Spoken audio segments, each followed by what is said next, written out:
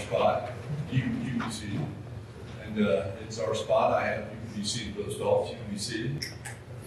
Unless you want to stand. No, I'm teasing. Thank you, Jesse. And those Brother Jake. Pastor Jake, I'm here to put those on the platform here. Yes, sir. We have a strainer at our house. How many do dishes at your house? Raise your hands. How many use paper plates? A lot. Amen. Come on. But what about the Green New Deal? Hey, in my house, it's like paper plates are in. And same thing with making the bed. Let's make the bed in the morning. Let's not. Why not? Because we're going to get right back in at 6 a.m. Mr. Jackson doesn't agree with my philosophy, though. But we have a strainer. We do this. When I was a kid, we had to dry them. Well, we had to put it in the strainer. So I was putting dishes away. I do a lot of that stuff. Wash dishes. I'm cooking now. Cook some hamburgers. What else did I cook? I cook some soup. Oh! And I noticed the strainer. Thank God for microwaves, right? And I looked in the strainer and there was like a film. It wasn't a film, it was like gross.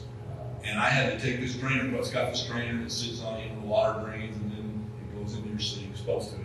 So I took it all apart. There was this one little snap, a Walmart special. Man, that thing was gross. And of course, your brain works sometimes, and it said, the grossness from that is the water that comes out right there. And so the water that comes out right there is the water right here. I had a friend who called it toilet paper tea. He would make tea called, hey, preacher, I'm just showing you, man, you can drink it and not die. But our house, we use a Brita filter. You know, I'm not drinking that, man. I don't even put that stuff on my garden, you know. Oh, another thing. Miss Jackson did gardening, sold yesterday, knocked on the door. You wouldn't believe it, but I met a guy about 6'5", 300 pounds, blonde hair, named Noah. He's just like me. He won't shut up. We went around, you guys got food harvest? Anyway, we went to his backyard. All these plants, he's got tomatoes, Miss Jennifer. Big old, and that's my favorite. Yes, me and my kids. I can eat tomatoes for breakfast on this. If they're right, these hard, they're hard as apples. You buy, Hyles, but you slice them, a little salt, pepper, and slice them. Come on. Anyway, our friend Noah at our last door, 9 doors yesterday, for an hour, he's going to turn me on to all this stuff. And then I don't know how it came up. My boy's like, I won't bring that part about packing heat. You guys like, yeah, I pack heat everywhere I go. Told some interesting stories, didn't it?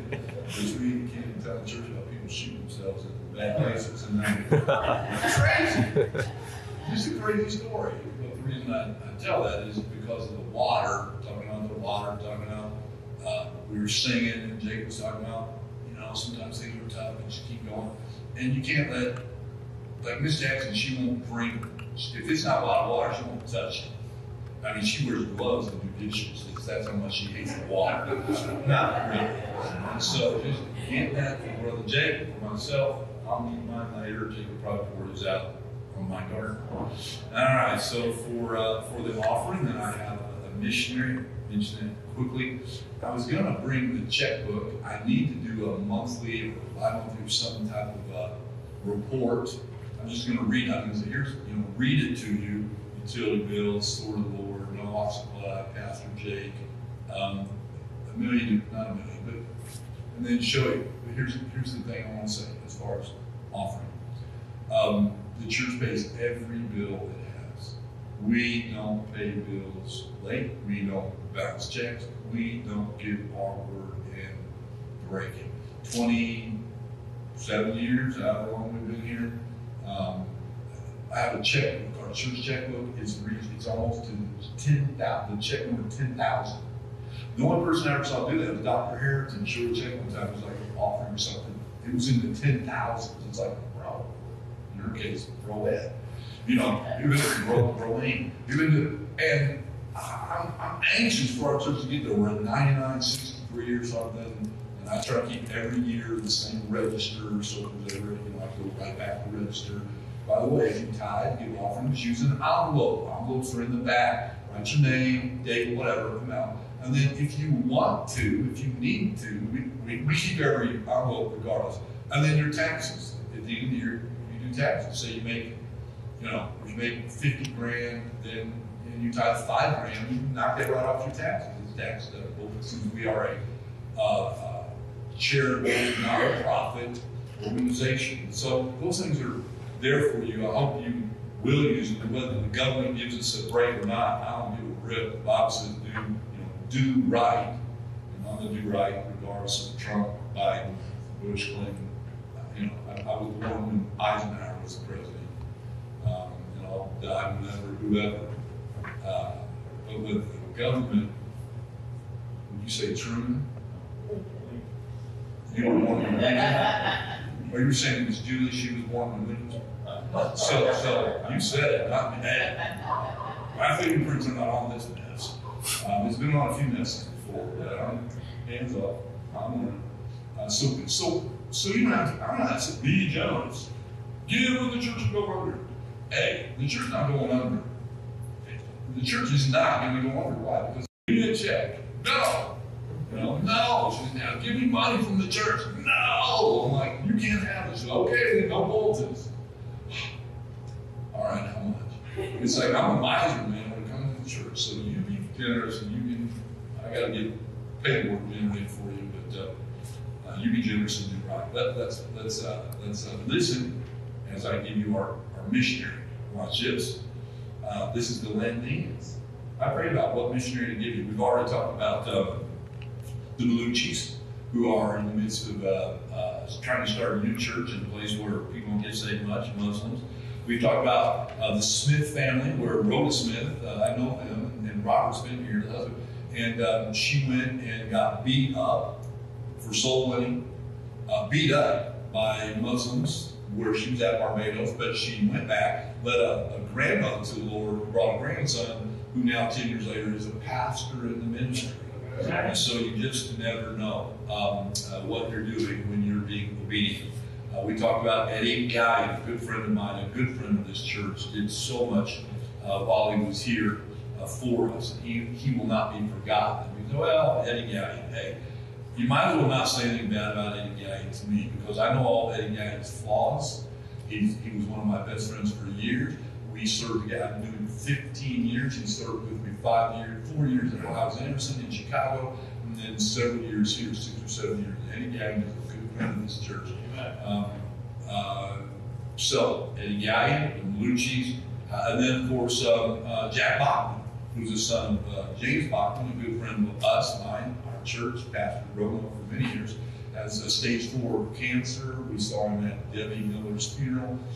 We hugged each other and talked and laughed a little bit, but that's his son. The guy was like, I think literally, I'm not exaggerating, 15 children, and he will be back in this neighborhood, so to speak, America, and we'll hear from him. I think Alex was like, found him on Facebook, I don't know, Facebook, some information I read or whatever, and he's like, oh, this guy's great, we gotta get this guy. We should get this guy.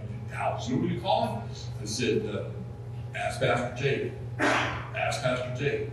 Brother Jake wants him, I want him. Brother Jake doesn't want him, I don't want him. And I don't have to know why he wants somebody or doesn't want somebody. If he wants whoever, then I don't want whoever. If he doesn't want him, I don't want him. And it's just that simple. So the missionary that we support sent him around $500, I think, 2 weeks ago. $455 is what it was. JD, he's been to our church. He's Filipino missionaries to Cambodia. And I just want to take my reading glasses. I don't want you to forget our missionaries. Right. We're not wasting time here. It's not Brother Jackson's up here talking here, so talk. Don't forget our missionaries. The Maluchis. Being beat up. A woman beat up. Now, do you know what my response would be if somebody beat up my wife? My response would be different. Without getting into it. Suffice to say, I would be in a rage and I would be arrested because I'd beat that crud out of somebody. I'd beat their head I'd smack, I would hurt somebody badly if they beat up my wife. Shows I'm not as wise as my wife then. Because my wife, not my wife, but Mrs. Smith was her name, Rhoda, picked herself up, cleaned herself off, went home, wept, prayed, cried, I guess, went back the next week. Yeah. Well, that's somebody we ought to think about and pray for. Occasionally, her name's Rhoda Smith, the Smith family. So don't forget these people. They're our missionaries. It's not something we do at church. It's something that we should think about.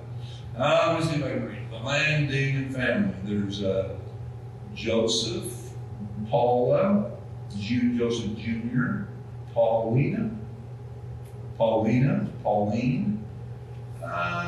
Let's see, wife's name is Noime. What was JD's wife's name? Come on, you guys should remember. Can't pronounce either. All right. Sending church out of the Philippines, the city of Tacmao, that's where he's at, is the capital and largest city of Kandao province in central Cambodia.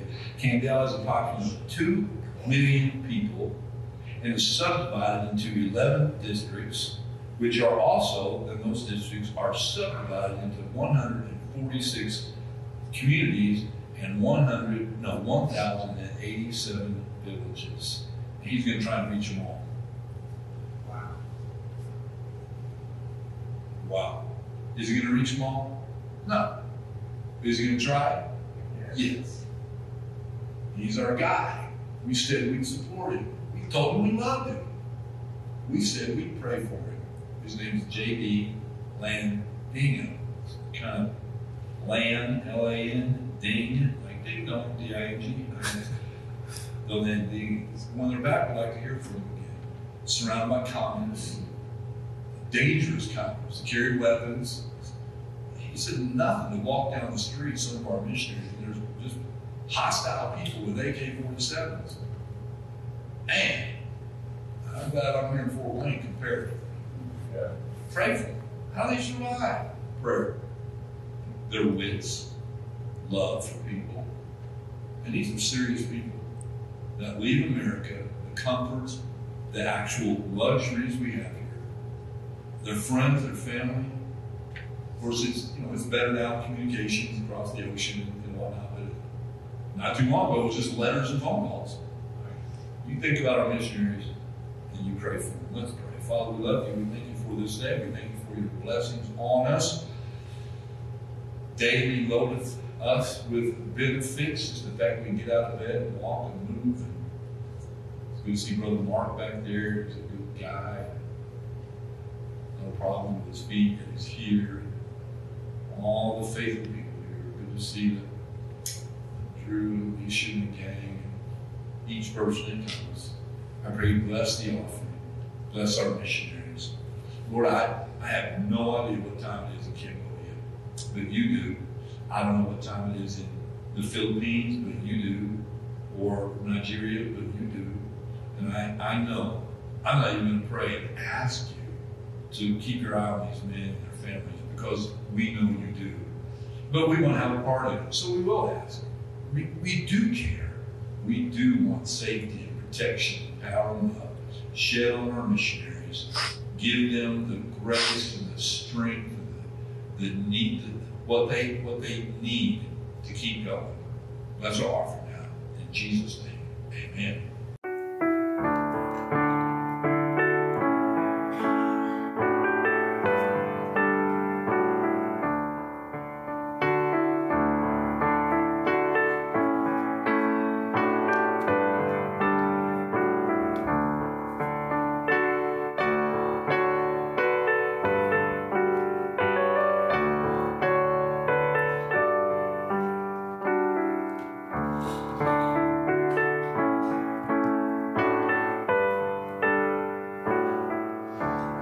Thank you, ushers. Take your Bibles, please, and turn to the book of Numbers. Genesis, Exodus, Leviticus, Numbers, the fourth book of the Bible. I am so, I want to sing Bob Seger. I'm not a number. I used to do that all the time. Some phrase would come up and I would do it, and and I like to do it. It gives me, I like doing it. But since we're live Facebook, you need to watch out. We went from politically correct, watch out, you got to be politically correct, to hate speech. I mean, in a nanosecond. I used a term a few weeks ago, a street term, a derogatory term for, now here's the Bible term, sodomite. I used the word fag. I won't use it anymore simply because I don't want some fool from the city coming and telling me I can't say it. It's a street term. It's derogatory. When I was a kid, that was one of the worst things, if possible, to be, if you were a man, to be a homo. Well, now it's proliferated our nation. A bunch of you sitting out here bet you think it's okay. You work with them, you got bosses, you got friends, you have family.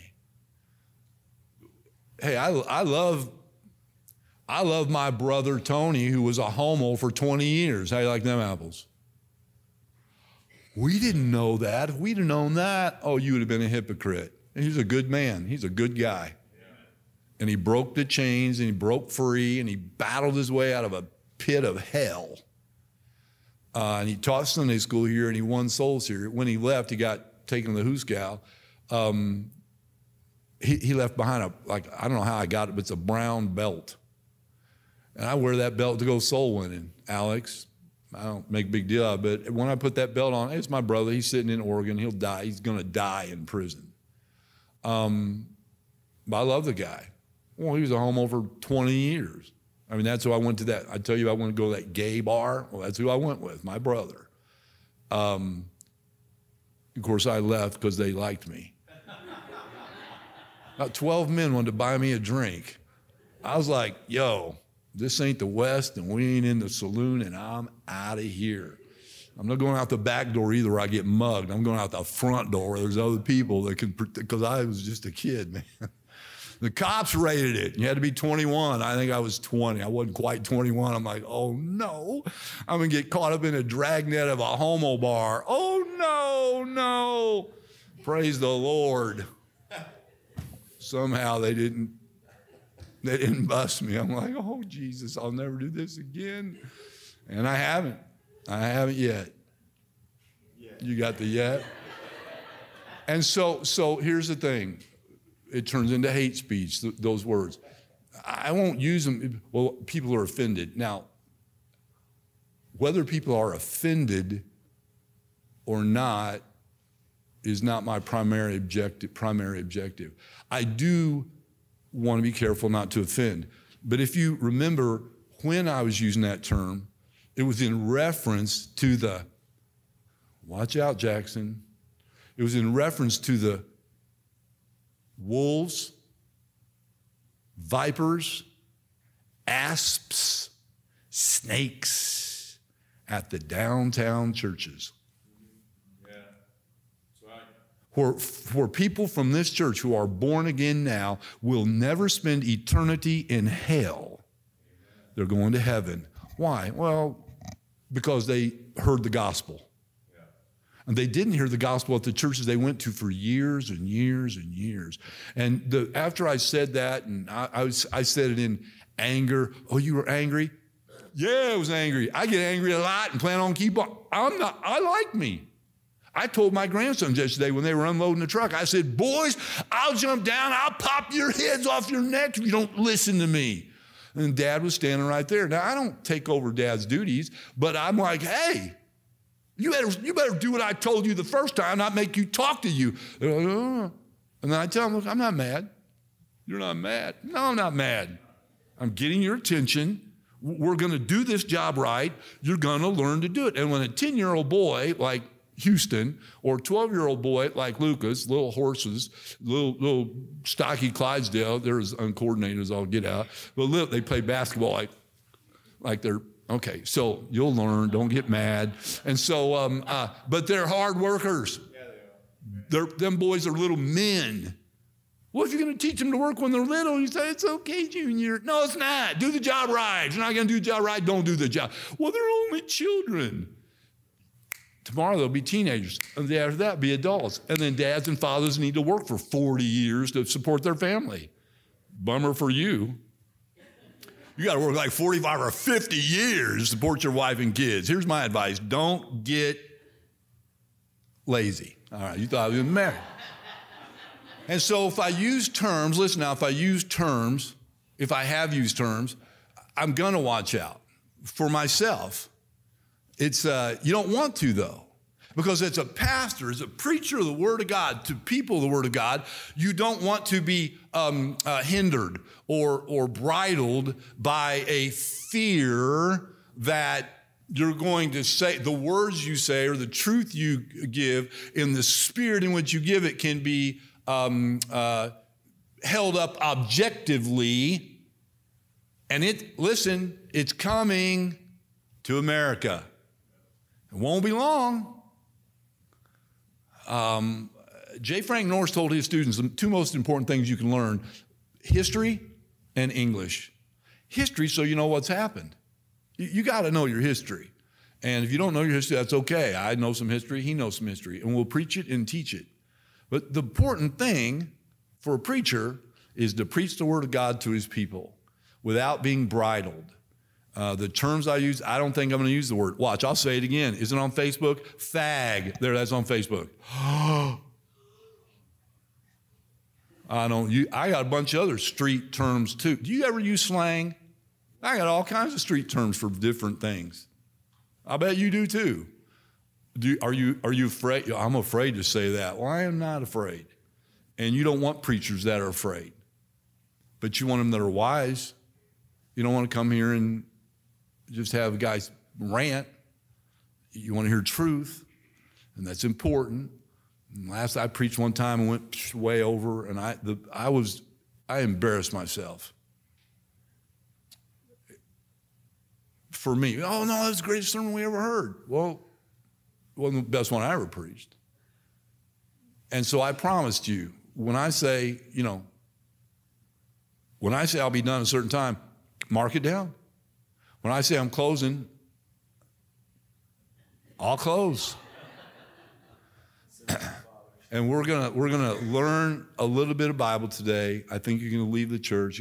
That was a good service and a good day. All right, Numbers chapter 16, verse number 9. I love this scripture. I have it written down on a 3x5 card, and a picture of me and Rob and Alan Smith together. He's my main man from years and years ago. I love this scripture. I've never preached from it in all my life, but I've read it many times. And Numbers chapter 16, verse number 9. And the Bible says, now again, realize that I stumbled because of my eyesight. I need to get some better glasses. I have it pretty much memorized. Here's what it says. Seemeth it but a small thing unto you, that the God of Israel hath separated you from his congregation of Israel to bring you near to himself, to do the service of the tabernacle of the Lord, and to stand before the congregation and to minister unto them. All right, look up here real quick. That's what God in the Bible was saying to the Levites. There were 12 sons of Jacob. One of the sons, Levi, became they call them priests, but the preacher family, the Levites. And he spoke to the Levites and said, seemeth it but a small thing unto you, that you've been separated from the congregation of Israel. God took you out of the congregation, or took you out of the group, to stand before the congregation. What's it say? To stand before the congregation and to minister unto them. Well, that's his charge from the Bible. Now, I've read that many times and said, daggone, man. It's not a small thing. It's a huge thing. And it's a huge thing to any man of God. So with that in mind, let's go together where the Bible takes us. Now, this old book right here that I hold are the words of God. This old book cannot be improved on.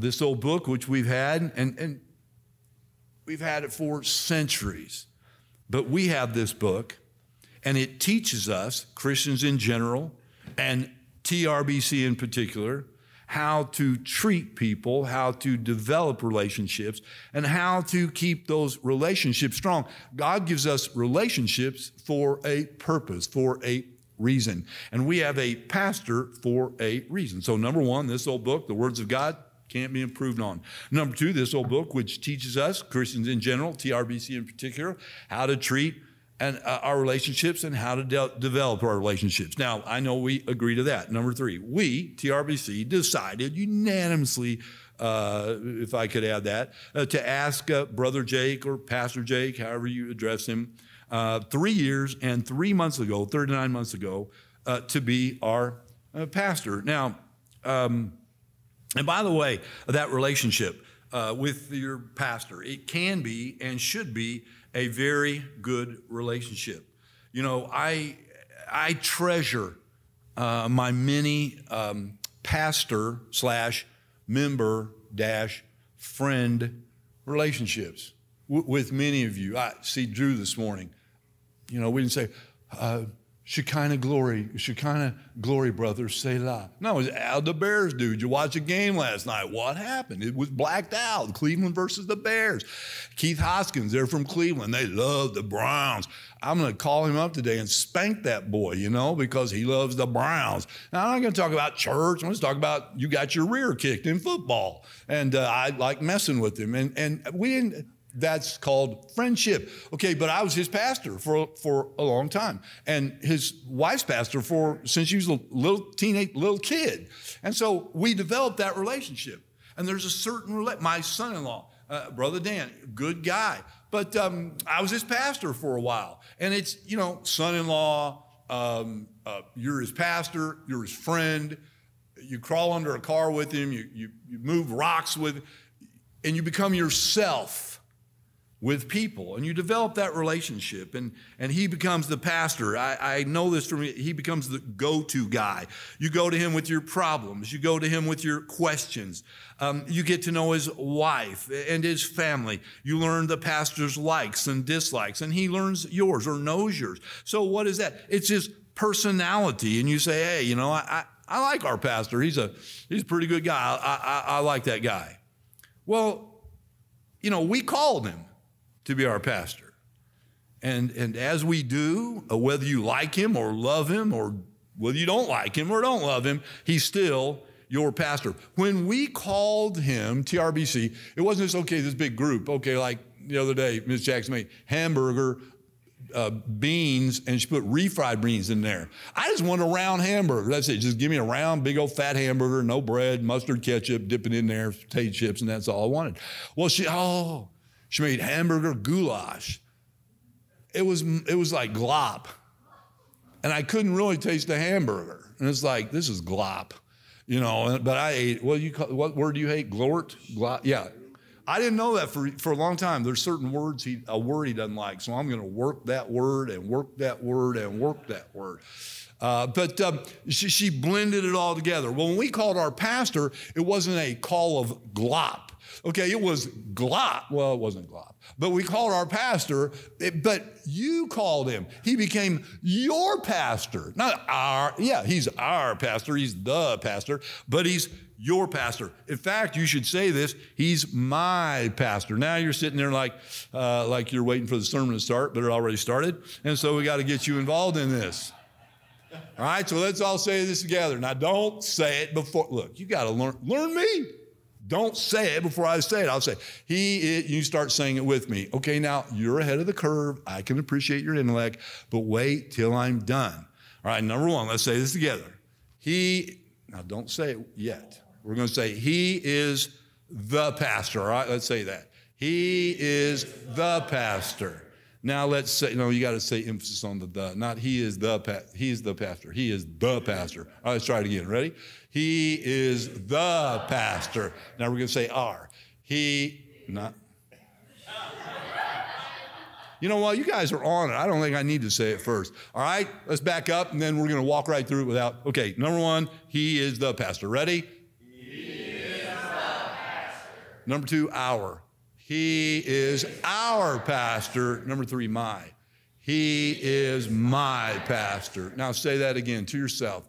Say it out loud. He is my pastor. This guy right there is our pastor. Not my pastor. Well, he's my pastor. But I'm not the pastor. He's the pastor. Now, you know, I haven't needed him to like really be real pastoral yet. I don't go to him for a lot of counsel yet. But I know when I was sick, and I was sick for a long time, my son was, our pastor was always there. When I was loaded into an ambulance, when Miss Alicia and Addie saved my life from a seizure, from choking, and saved my life. I was on a Wednesday. I was going to be in church, and I started having a seizure. I didn't know it, and woke up, and he loaded me into the ambulance. He came to the hospital. Our pastor took me to the MRIs and x-rays when my neck, you know, on 11/3/20, I had a neck surgery. And on 5/15/21, 6 months later, I had open heart surgery. Okay, that's tough on the old body. It might be better if I was in my 30s or 40s, but man, when you're 63, it's tough to recover and get back. And he was there every time. When I was at the house and my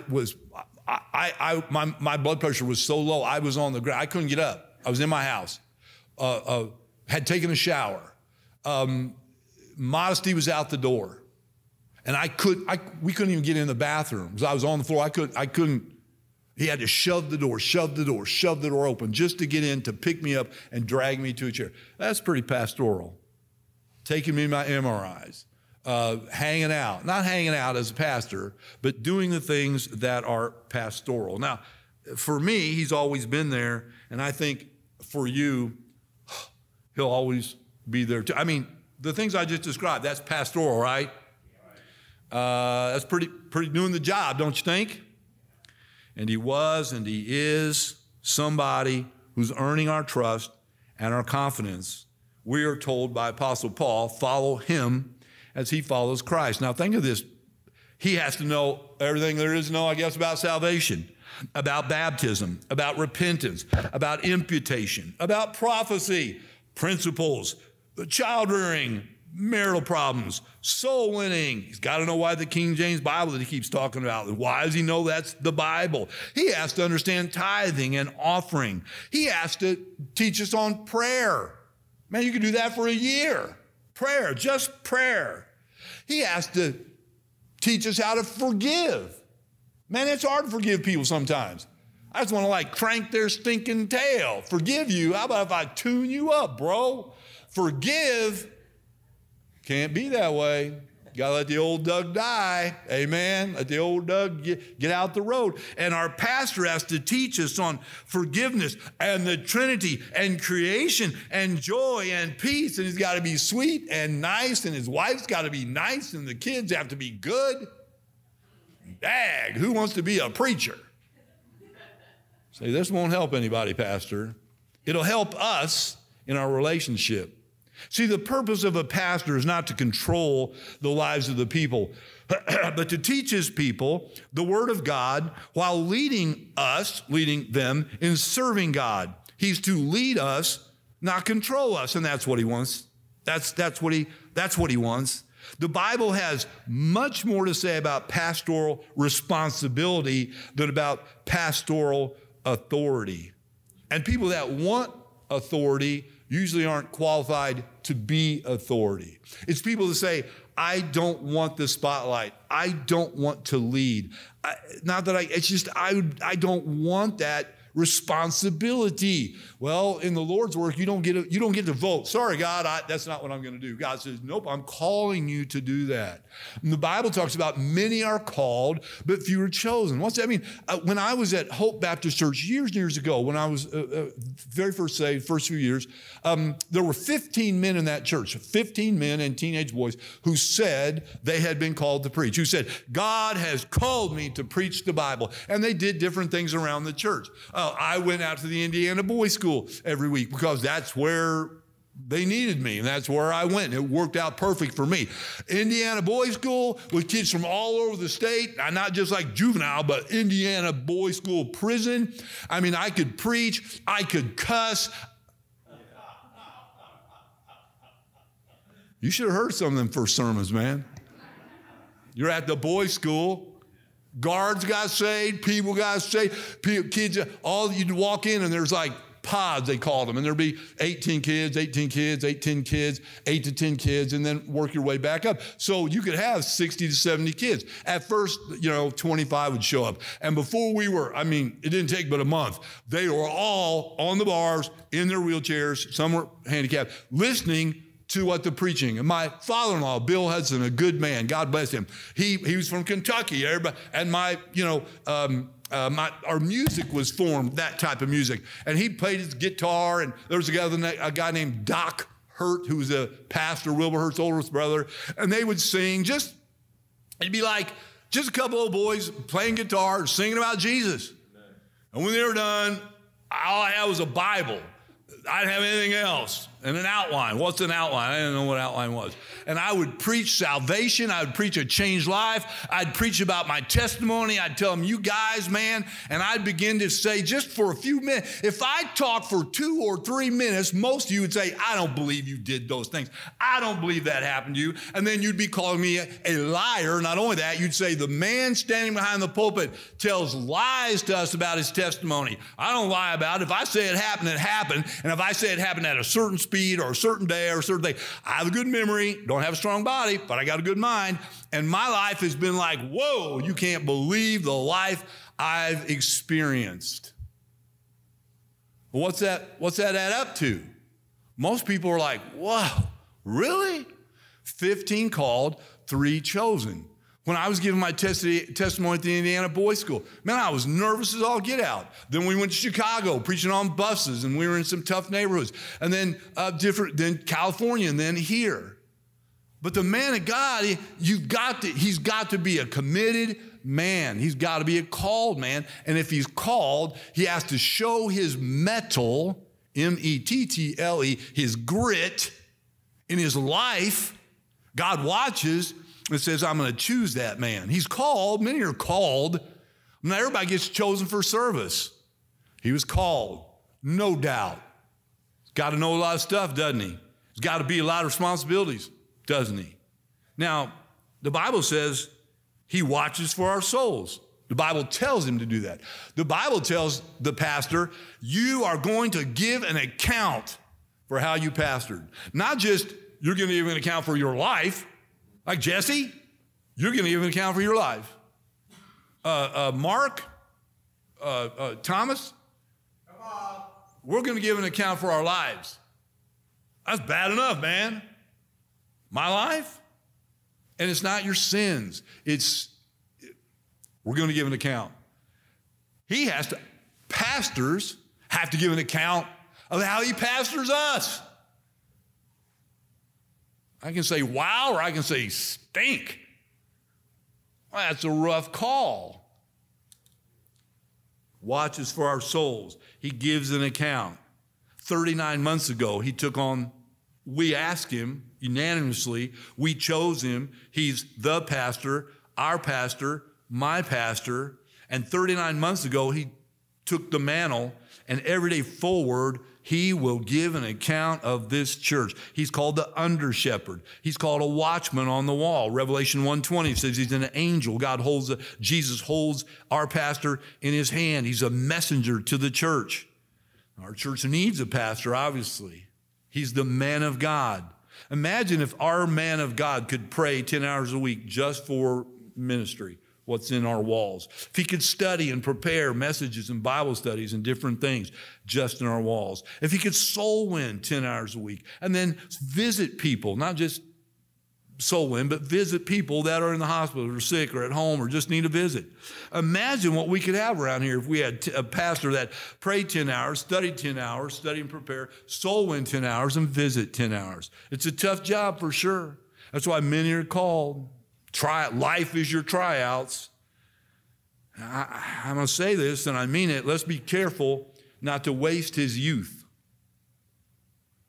Because if we're not careful, we'll burn him out, and 3, 4, 5 years from now, he'll be burnt out. Burnt out. Because he burns the candle at both ends, much like I did, which I was glad to do it. I took pride in the fact I could go all day. I could work and work and work and work and work. Get up the next morning, fresh as daisy, ready to roll. But it's hard to burn candle at both ends. It's hard to carry the responsibility. I remember when I was a kid, laying on a bed with a little 10-inch black and white TV. I was 12 or 13. I watched Bill Walton and UCLA beat, I think, Memphis for the national title in 81. I mean, most kids don't do that, 12-year-old kids, but I watched that black and white commercials and all. And then that was 71. By 81, I listened to this is 81 games, every single Indiana Pacer game on the radio. Isaiah Thomas and IU won the national championship in 1981. That's where we got the nickname for Jamal. We call him Zeke. He played guard. That was Isaiah Thomas' nickname. By the late 80s, man, I was playing basketball every day. I mean, I worked a job. I had a construction job. Every day we went and played ball. It was have ball, will travel. Amen? I got a job from a guy. I got one of the greatest situations, bids I ever was able to put in and accepted, because I had a basketball in the front seat of my van. I was sheetrocking the house at night, and a guy next door was building the house, and he saw the ball in the front seat. He's 6'4", played ball, came in our house, needed a drywall. Hey, yo, long story short, great, just by having a basketball. I loved basketball. We played ball every day. It was like basketball fever. I remember renting a hotel room, watching the Pacers and Chicago Bulls seriously, I think we got fleas from that place. But it was basketball. I loved basketball. I remember driving through a blizzard. Were you with us when we went and picked up Josh Miller? And a blizzard in Mom's red Jeep, which I bought from some money I made on the stock market. I had some stocks, cashed them in, bought this a Jeep for Mr. Gave her the money. It was like 17 grand. And that stock went all the way up like 90 grams worth, $90,000. I'm like, I'm in the money. And then it went, wham. It's called a penny stock. And if you know anything about stocks, you know enough to know you don't know enough about stocks. But I got Miss Jackson red Jeep, and we drove through that blizzard just to play basketball. We loved basketball. Love that stuff. And I was a pretty good player, addicted to it. Love it. Well, it's no wonder, it's not surprising then that our pastor loves basketball. Now, how can we help our pastor? Help us. Number one, support his program. Support his program. He wants to do the parking lot. He wants to fix the steeple. He wanted to fix the roof, which is mostly done. That was his doing. He wants to build some walls here. He wants to clean debris out. He's so sick of it, he wants to barf all the grass that grows up the cracks in the parking lot. I hate that grass. I hate that grass. I hope all that grass goes to hell. We care. We walk down our sidewalk and all that grass growing up between the cracks. I hate it. Brother Jewel comes and, he thinks he's doing a good job, but he's sort of... Brother Jewel comes, pulls his gear in, man. He whips it around. He's got this place looking good. But Jake's got a program. It's called Make the Church Better. He wants to fix some water. I sent him to the store to get mud. Please go get mud at Lowe's. He comes back. They don't have the right mud. I'm like, bro, it's just mud. Slap it on the wall. Well, they didn't have what you told me. It's like, okay, there's a difference in mud. There's taping mud. That's the green bucket. And then there's topping mud, that's the blue and white bucket. Anyway, one weighs 60 pounds, one weighs 40. So get the lighter weight. Anyway, fix that stuff, he said. Jackson, to me, you know how to drywall. Stop talking about Ernesto. Ernesto will fix it. No, you fix it. You're the big drywall guy. And I'm retired. And so he wants it done. Hey, he started a school. We ought to support it. We ought to help kids go if they're sincere and they want to go. We ought to find a plan. I know Brother Kevin and Miss Kathy, we're trying to work on a plan to help a prospective student or a possible student. It still may work out, but it's TRBA. Say, well, we don't have any kids to send there. Well, support a kid going there. But Sarah left a job with the state. Stop talking back there. Hey, turn around, stop talking. Bless God. Amen. I mean, all of you. Talk again. So who are you talking to? You, if you're talking. Support his program. Hey, suppose the disciples, Jesus' program, when he said, make the people sit down. I don't like that plan. Make them sit down. We're going to feed them. I don't like that plan. That's not a good plan. You can't. The disciples they didn't argue. Get out of the boat. Well, most of them said, I don't like that plan. But one of them followed the plan. Move the stone. They said, Lord, John 11, Lazarus is dead.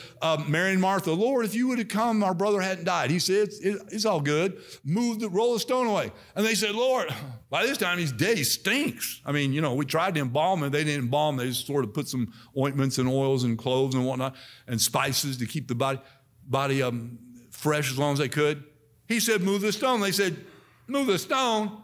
He's dead. He stinks. And Jesus said, move the stone. And they did. They followed the Lord's unorthodox program. And he said, Lazarus, come forth. They said, why did he? He knew who was in there. Everybody gathered there knew who was in there. Why did he say, Lazarus, come forth? Whoop! Because if the Lord Jesus said, come forth, every single born-again child of God would come up out of the grave, would come out of the tomb, and he'd have a big old crowd all around him. So he had to say, Lazarus, come forth. One day, he's going to say, Douglas, come forth.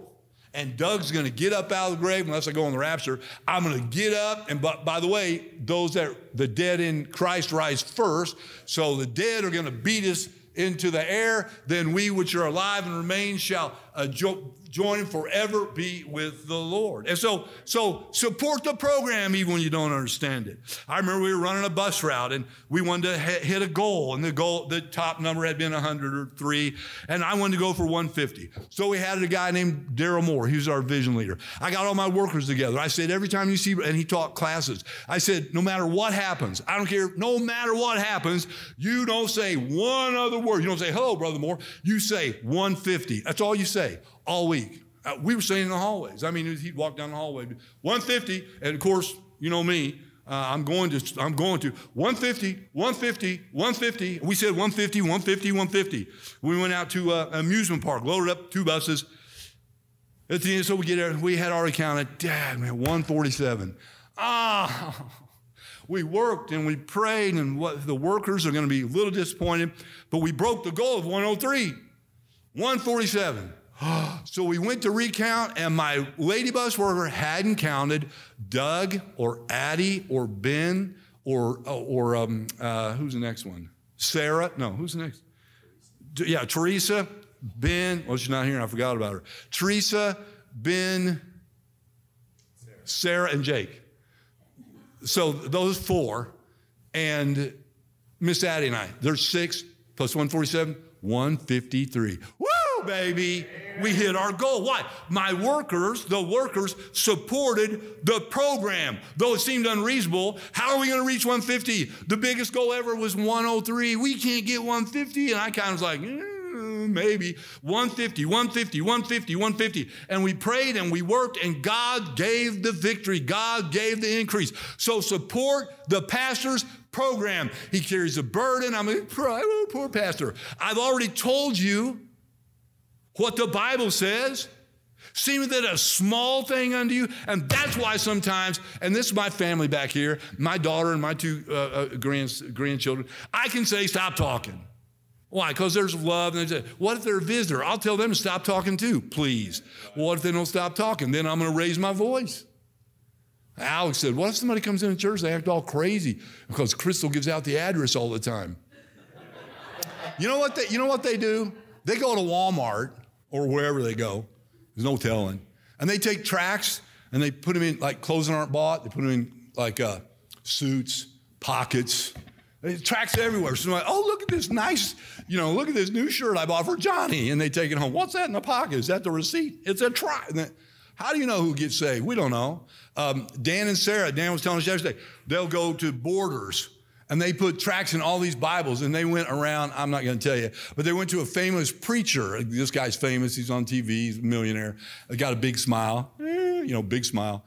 That should tell you. Well, they all have big smiles. And they put a tract in Dan did, a tract in every one of this guy's books. Now, I don't know if anybody gets saved. I think it's To me, it's hilarious, and it shows a strong desire just to follow the pastor's program. If you have to put tracts in your envelopes when you mail out your bill to NIPSCO or wherever, follow the program of getting people saved. Hey, follow the program of of the major task of getting the gospel out. And the gospel tracts have the plan of salvation that people have never heard. The people we talked to yesterday, they'd never heard the plan of salvation. They had never heard it as clear as the Bible gave it to them. And Mike Halter, 38 years old, and Daniel Sanchez, who's the bad guy? Daniel Sanchez. As soon as he said that name, Daniel Sanchez, I'm like, Daniel Sanchez got born again yesterday. Why? By hearing the gospel. So follow the program of the pastor. Man, if the pastor says, make the children sit down, make them sit down. If Jesus said, roll the stone back, then whether it sounds logical or not, support the program. Here's a plan I got. This is going to blow your mind. I want to have a contest.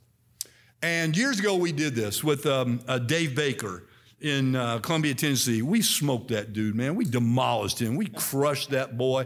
He's from the South. I'm from the North. And we did that. You know, it was the South against the North. And the Civil War still being fought. And the North against the South. And we smoked him. It was a baseball game, 7 innings. First inning, salvations. Second inning, bus attendance. Third inning, baptisms. I don't know what it all was. But 7 innings. We won. I would like to do that again with Roanoke, Faith in Bern, Open Door in Warsaw, and New Heights, and get 5 of us in a contest. And now I don't know what it'll do to the other guys, but when I'm in a contest and there's competition, I always go the extra mile. I always go the extra door. I want to win. Now, in this case, you're not going to win anything. We're not going to win. The church that does the best or has the most points, they won't win. We'll all, 5 pastors, him and 4 others, if he does it, will understand who won. The Lord won. Amen. Who is on the Lord's side? Who will serve the King?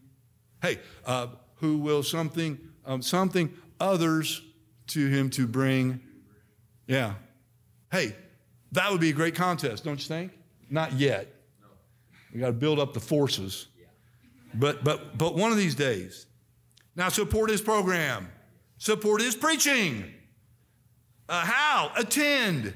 Be here. Be faithful. Hey, nod your little head up and down. Let's all practice that. I let you take a break from, wait a minute. He is, which is it? Let's see if you remember. He is the pastor. He is our pastor. He is my pastor. Let's say that again. He is the pastor. He is our pastor. He is my pastor. When you can say that, he's my pastor, there's a relationship there that just, you recognize that's the man of God. The Lord put this on my heart I've been working on it all week, off and on.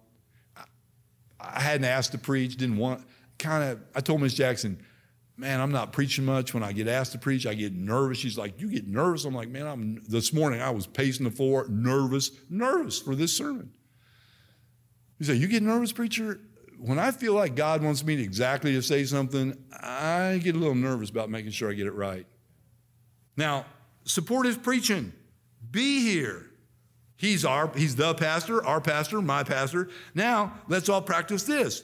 Let's say amen. Now, don't shout it. If you shout it, Francisco, I'm going to come back and slap you. But I'll do it with love. I will say this. Ernesto knows how, not Ernesto. He doesn't know. But Francisco, here you go. Here's Francisco. Amen! You're like, whoa, preacher must have said something good. We had visitors. You had your nieces and nephews sitting there, and Francisco kept shouting, amen. And I watched them because I was sitting in the back. They kept looking around like, whoa, who is this dude? What's going on here? And that's okay. You say, well, they were, I don't know if they're coming back. Well, hey, they got saved, and if they come back, well, I don't know if they're coming back. Hey, 16 and 17-year-olds don't always come back. But when they get to be 27, 37, and their life's all pounded around in the mush, sometimes they come back to their home base. So support the program, no matter how dumb it is. I didn't mean that. Support the program. Number 2, support his preaching. Attend, be here, be faithful. Say amen. Let's practice that. Everybody say amen. Come on, we got to hurry. Everybody, amen. Nod your head when he's preaching. Laugh. Bring your Bible. I always see Miss Cindy in the back with Steve, and they come in, Brother Steve, and they come in, and they always have a Bible with them, and they carry their Bible. So cry if it's, participate. Support his preaching. You know, Mrs. Brown on Facebook said, I had to leave early. On Facebook, she said, I had to leave early because Jake can't land the plane.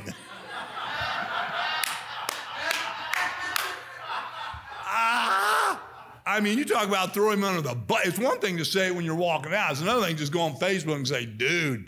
And I was talking to him this week, and I said, I have one word for you. He's like, because often I don't get in his preaching. I used to a little bit, but I don't.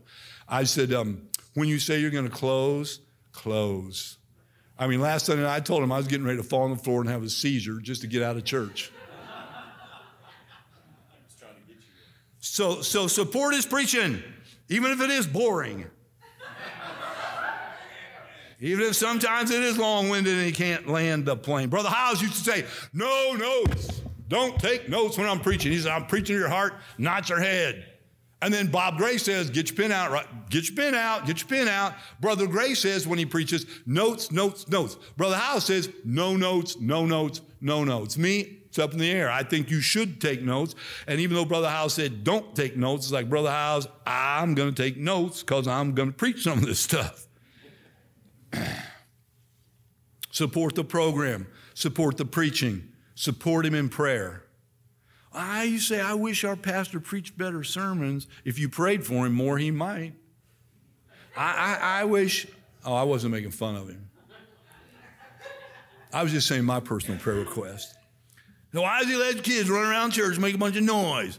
Because I said it was okay about 5 years ago. Doug Jackson's always like, you don't run in the church. I never let my kids race around. I didn't let members' kids run around. I didn't have it. You're not going to run around.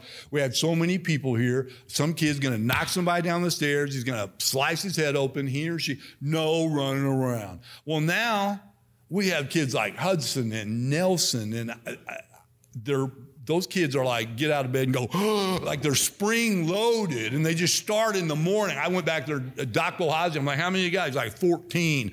And they're all, hey, waving at me, and he looked at me, he's like, and he pointed at Nelson and Hudson.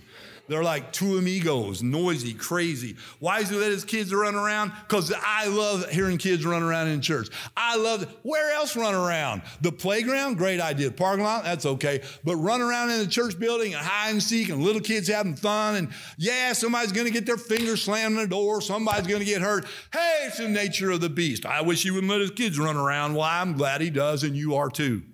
And if you say that, you should pray for yourself. You say, man, I wish he wouldn't wear such flashy suits. Okay, today it's calm, but usually he's Mr. Flash and Dash. I think our preacher should not dress so, not flash, shouldn't dress so well. I think he should dress as well as he can afford. Support the pastor in prayer. I don't think he should do that. Well, then why don't you pray about it before you speak to it? I mean, I'm going to say this real nicely. Shut your fat mouth.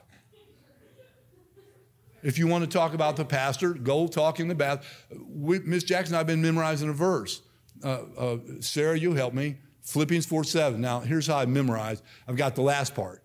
If there be any virtue, if there be any praise, think on these things. And the last part, one is, whatsoever things are true, whatsoever things are honest, whatsoever things are lovely, whatsoever things are pure, whatsoever things are just, whatsoever things are of a good report. If there be any virtue or any praise, think on these things. And that's right in the chapter where Paul's talking about peace and whatnot. Good reports. I don't hear bad reports all the time. He hears enough bad reports. I want to be a good report person. I want to talk good. I want to act good. I'm not working on slang. Anytime I want, I can turn off the slang. Slang to me, I grew up with it. I say man, I say cool, I say bro, I say dude. I'm going to keep talking that way. But I don't need to do that in the pulpit. And it's not something I have to try to do. It's just something I'm doing, something he's doing. He set an example. He said something one time. He said, why would I let something go or give it away that God gave to me. Man, I wish I'd heard that 30 years ago. I truly wish I'd heard that 30. I'd still have 70 Nova, and I'd still live at 1025 Elmwood. But I didn't hear that. I wished I had. You can always learn from past. I'm 30 years his senior. I mean, when he was born, I don't know, I was 30, I guess, 30-something, 29. You say, well, he's your son, you know. I don't treat him like my son unless we're in son-father situation. But most of the time, he's the boss hoss. Support his program. Support his preaching. How? By saying amen, by shaking your head up and down. Number 3, support him in prayer. We should pray win souls. We should pray he has joy and peace and his needs are met. Number 4, quickly, lastly, tell him you believe God will use him. You walk out that door today, if you don't do it, I'm going to stand there about 2 steps away. I'm going to listen. And you women, you don't have to. Every one of you men ought to say, hey, man, I believe in you.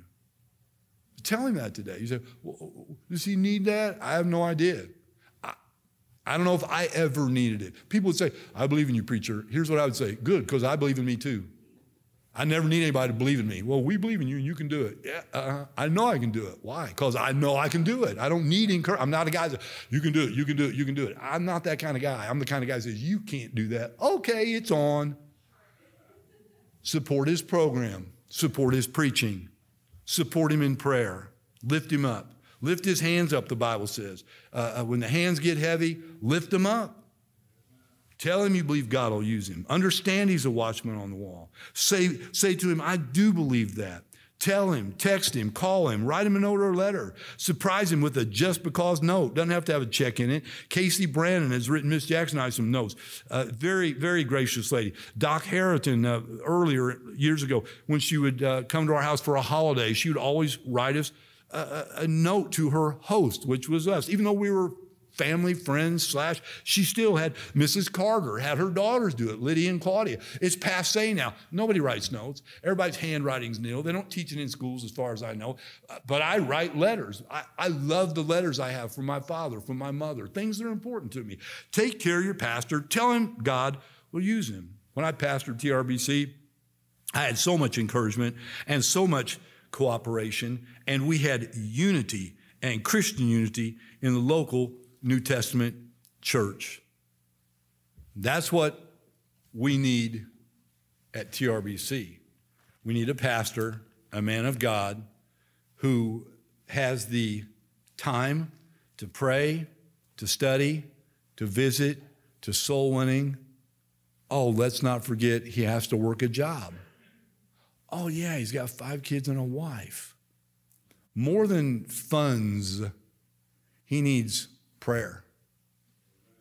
He needs you to believe in him and have confidence in him and lift him up in prayer. Would you bow your head, close your eyes, Miss Jennifer?